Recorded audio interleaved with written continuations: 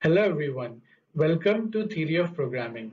In this video, I'm going to introduce you to a very powerful problem-solving technique called dynamic programming. We will try to learn the concepts of dynamic programming with the help of a very simple example of computing the nth Fibonacci number. So let's get started. So, what is dynamic programming? Dynamic programming is a method to solve complex problem by breaking it down to smaller sub-problems. How does that help? Well, when you solve these smaller subproblems, you store its solution so that when you hit the same exact subproblem next time, you already have the solution ready. So the original problem must have two characteristics if you want to have a DP-based solution for it. The first is optimal substructure. As I said before, we will break down the complex problem into smaller subproblems and solve them. But in the end, what you care about is the solution to the original problem. So the optimal solutions to the subproblem should be usable to construct the optimal solutions of the original problem. This is called the optimal substructure property. Second, overlapping subproblems. As I said before, we're going to store the solutions of the subproblems we solve and try to reuse them later when we hit the same subproblem. But that is helpful only when you're required to solve a subproblem again and again. This is called the overlapping subproblem property. It is totally okay if you don't understand these terms just yet. We will understand them better when we show how the nth Fibonacci number problem shows these characteristics. As you might already know, the nth Fibonacci number equals to the n-1th Fibonacci number plus the n-2nd Fibonacci number. This formula itself proves its optimal substructure property. How? The subproblems are actually fn-1 and fn-2. Now, your original problem was fn, but by solving smaller versions of it, which is fn-1 and fn-2, you're able to get fn, the original problem. So you're able to use the solutions of the subproblems or smaller versions of the original problem to compute the optimal solution to the original problem. This is simply nothing but optimal substructure property. So the code for a naive approach solution looks like this. Very simple, but terrible at performance. Why? Because it has exponential time complexity. That can be proved. Let's say Tn was the time it takes to compute the nth Fibonacci number.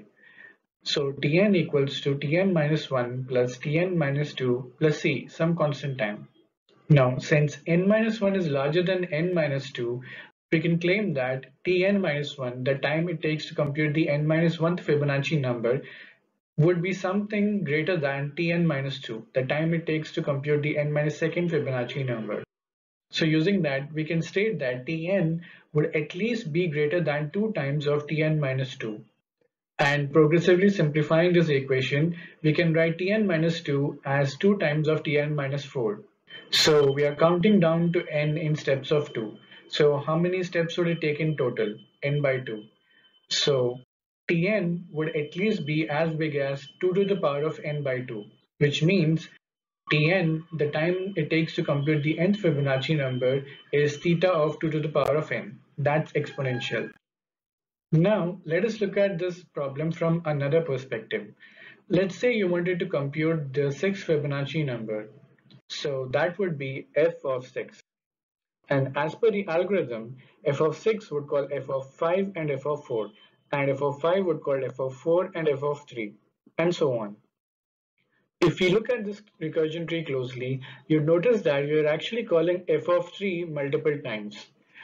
We call f of 3 1, 2, 3, 3 times. And similarly f of 4, we call f of 4 1 and 2, 2 times.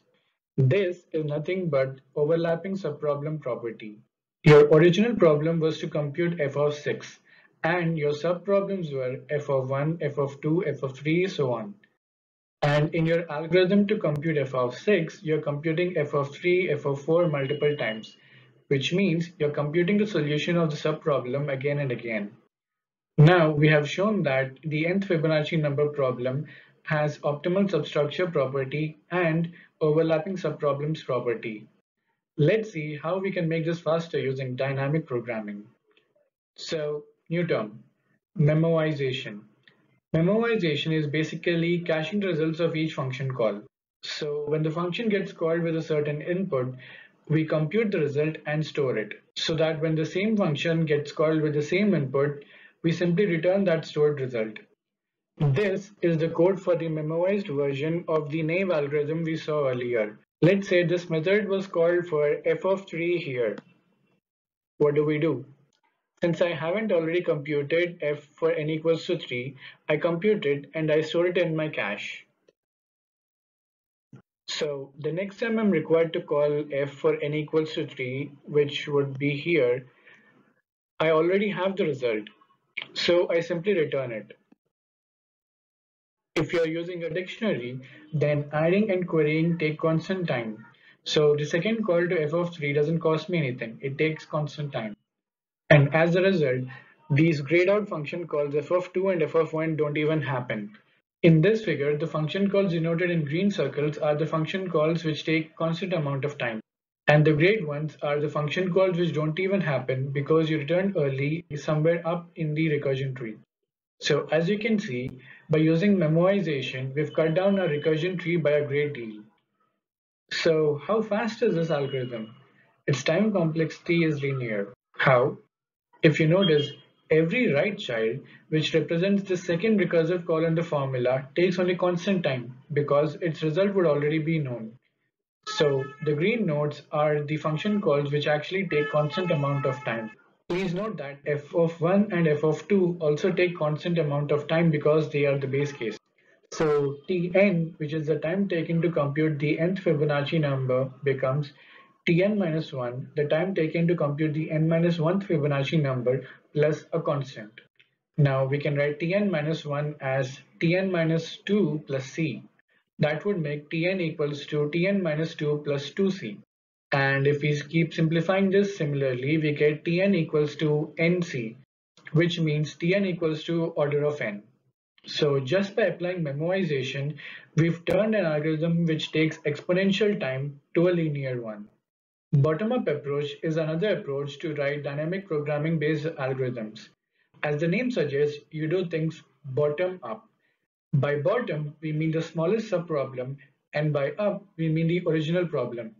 So you start by solving the smallest subproblem and keep solving progressively larger subproblems until you reach the original solution. In the nth Fibonacci number example, the smallest subproblems were f of 1 and f of 2. So what is the next smallest subproblem? That would be f of 3. So do we have enough data to compute f of 3? Yes, we computed f of 1 and f of 2 and already have them stored. Oh, and please note we are still computing the subproblems and storing them. So when you're computing the third Fibonacci number, you'd simply use the solution for the second Fibonacci number and the first Fibonacci number. Then after the third Fibonacci number, the next bigger subproblem is the fourth Fibonacci number. Do we have enough data to compute the fourth Fibonacci number? Yes, we just computed the third Fibonacci number and we already know what the second Fibonacci number is. So in this manner, you work your way up to the nth Fibonacci number. This is the code for computing the nth Fibonacci number using a bottom-up based approach. Here, we are using a simple array to store our solutions to subproblems. You can use a dictionary if you want. When I equals to 3, I compute the third Fibonacci number and use that when I equals to 4 to compute the fourth Fibonacci number and use that to compute the fifth Fibonacci number when I equals to 5 and so on. So how fast is this algorithm? This also has linear time complexity. Why? You have a loop running from 3 to n, with that takes order of n time, and you do constant amount of work inside the loop. So it's order of n, as simple as that. You don't need the tree on the right hand side to understand this. If this tree is confusing you, you can ignore it.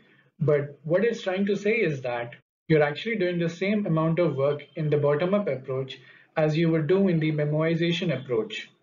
So to compute fib3, you query fib2 and fib1 in constant time. And to compute fib4, you query fib3 and fib2 in constant time, and so on. If you notice, you have the same exact number of nodes in this tree as you've seen in the recursion tree for memoization. So the algorithms written by bottom-up approach and memoization have the exact same time complexities. Well, the bottom-up approach is slightly faster in reality because you don't have the overhead of function calls, but it will have the exact same worst-case complexity as the memoized version. So you can choose any of the approaches, it doesn't really matter. Okay, so this is your guiding light to solving DP problems. There are 4 steps to follow. First, you define your subproblem. What are the hints to do that? Break down your original problem into smaller parts. You need to guide your mind to think about what could be a smaller version of the original problem. Another hint to do this is to look at some trivial or obvious cases.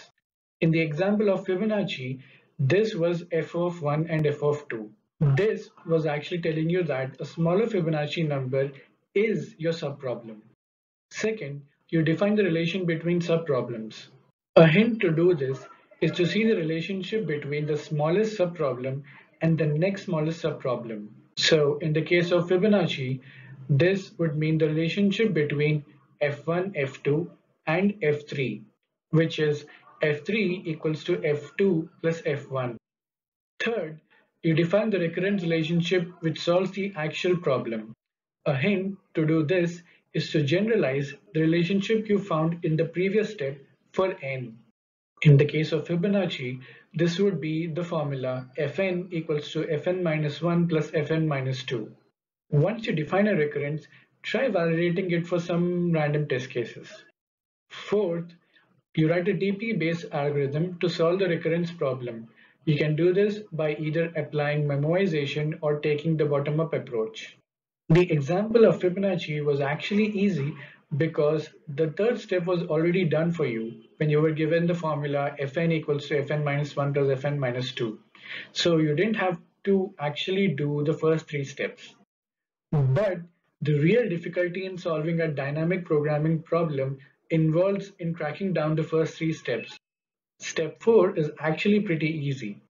Your skill in solving dynamic programming problems is based on how good are you at step 1 to 3 and not based on how good you are at step 4. In fact, if you're asked a dynamic programming question in an interview, what the interviewer really wants you to do is to figure out that recurrence relation in step 3. If you get that right, the interviewer might even ask you to skip step 4. That being said, the complexity of dynamic programming based algorithms can be easily computed by using this formula. It is the number of subproblems you actually solve times the time it takes to solve a subproblem. Remember that you actually solve a subproblem only once, and the subsequent calls to that subproblem are actually free. So that is what I meant by the number of subproblems you actually solve. I hope this has given you an idea of dynamic programming. In the coming videos for dynamic programming, what we're going to do is use these exact 4 steps to build the DP solution for whatever problem we will talk about. This will strengthen your general approach to solve dynamic programming problems and give you more confidence. Thanks for watching. If you like this video, please hit the like button, and if you like the content on my channel, please hit the subscribe button. Keep practicing and happy coding.